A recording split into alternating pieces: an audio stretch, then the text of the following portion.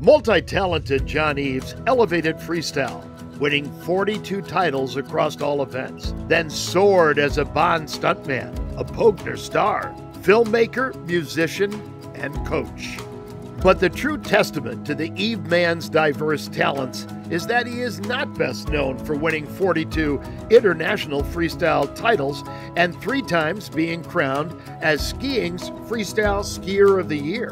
Instead, he is most widely celebrated for a high-speed caper on skis through the Cortina Olympic bobsled track in the 1981 James Bond classic, For Your Eyes Only.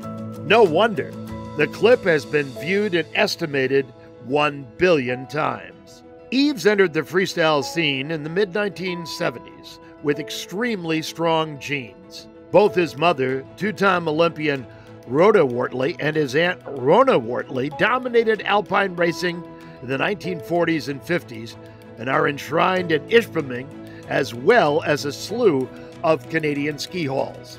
Born in Montreal on April 8, 1953, Eaves made his first turns on Mount Royal before he could even walk, then nurtured his talents in the Laurentians, racing alongside Ken Reed while also pursuing a love of music. Ideally equipped with training as a gymnast and diver, he found his own vibe in freestyle, choosing to join the Freestyle Festival rather than pursuing a cinematography degree.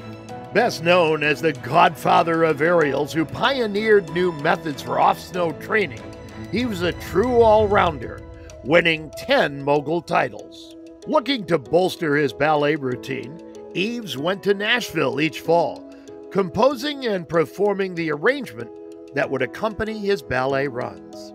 Early in his career, Eaves met Willy Bogner, the ex-Alpine star and head of the legendary skiwear company that was an early supporter of freestyle. This began many decades of collaboration with Willy Bogner, who enlisted Eaves as the lead performer in multiple Fire and Ice productions.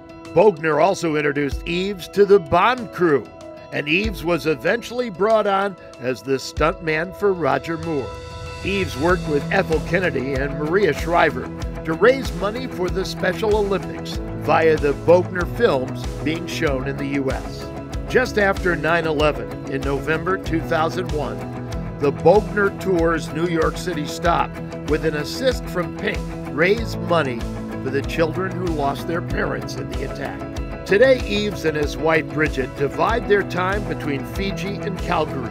For his aerial excellence and a lifetime as an unrivaled skiing ambassador, John Eaves earns induction into the U.S. Ski and Snowboard Hall of Fame.